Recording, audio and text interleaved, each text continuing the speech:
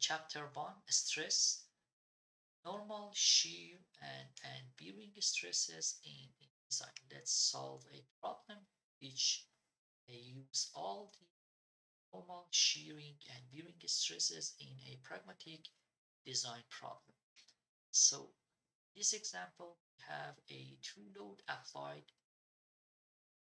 150, 115 applied to bracket BCD, that's BCD as shown. Part A, if we do know the control rod, this is our control rod in yellowish area over here, which is force of P applied.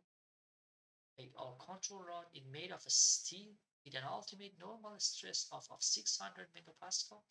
We want to determine the diameter of our control rod.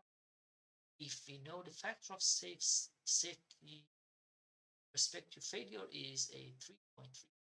And in part B, we want to, if we know the pin at C, also made from steel, having ultimate shearing stress this time of 350 Pascal, we want to determine the diameter of pin at C, the diameter of our pin,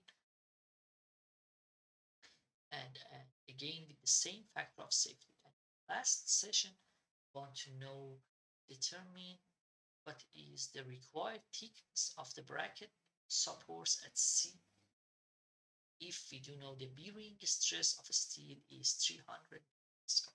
So let's go through them one by one in this interesting example of shear, bearing, shearing, and normal stresses. So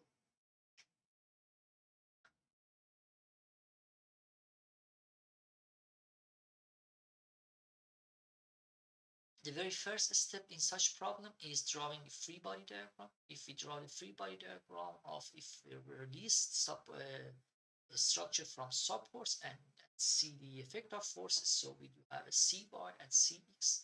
There is a P applied at the control rod over there, and there are two forces of 50 and 15 which are applied at the two distances based off of a problem statement.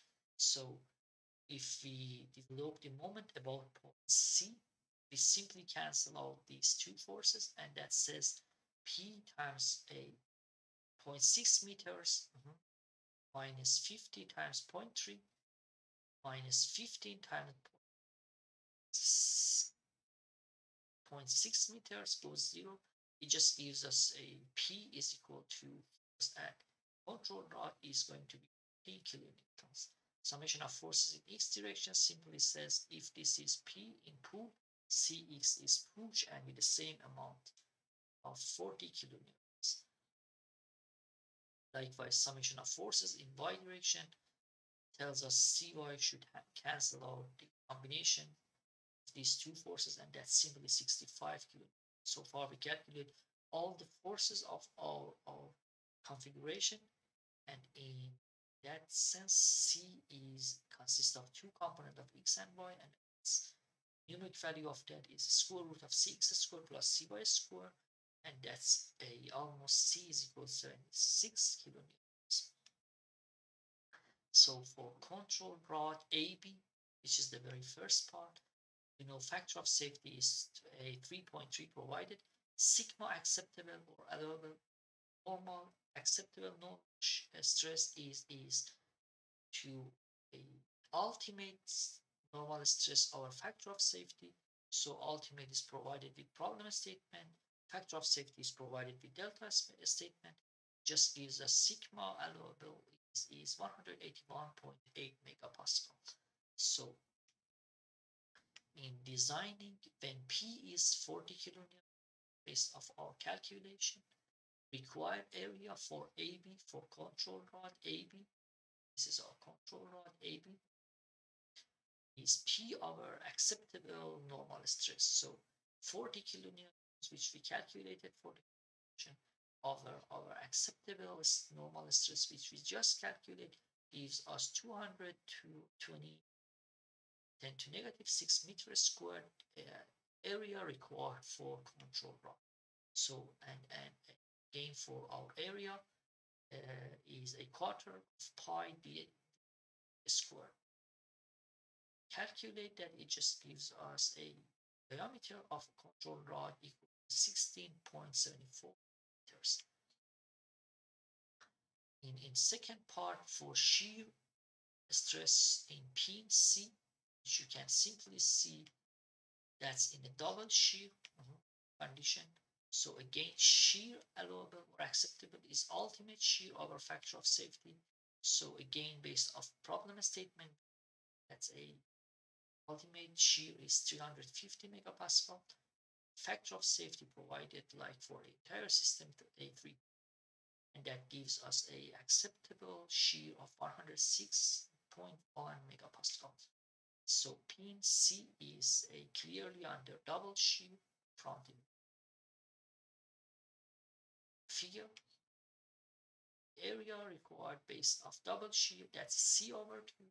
The force applied to that, which we calculate in section and 6.3, and that's over 2 because of double shear over the acceptable shear, which we just calculated to be 106.1 megapascal. If you do the math, it just gives you required area for pin C is 360 millimeters squared.